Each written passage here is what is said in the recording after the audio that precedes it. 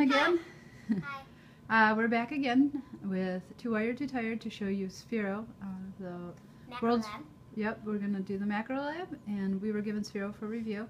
Macro Lab is an app that connects to Sphero, and it's a great way to teach kids basic computer programming. It's an app full of commands that Sphero will follow, and you can also make macros or like programs that with a string of commands. So Cora is going to show us one of the macros that comes with the app, so you can get an idea of what it does and what it looks like. Okay, so it's called rainbows. Okay, and it looks like that. So basically, you already all the commands. So basically, you already have an idea of rainbows, but it actually shows up on the Sphero. Right. Changes all different colors. It changes through All the colors. and goes again.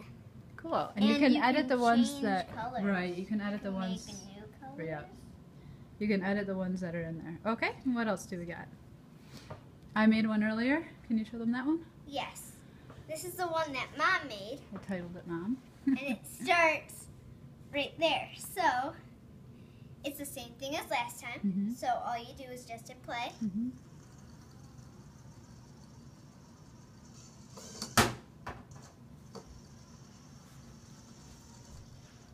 Yay! He kind of went in a triangle and came back to us. Yeah. Yep. So it took me a little bit of playing around, but I was able to figure it out, and it was lots of fun.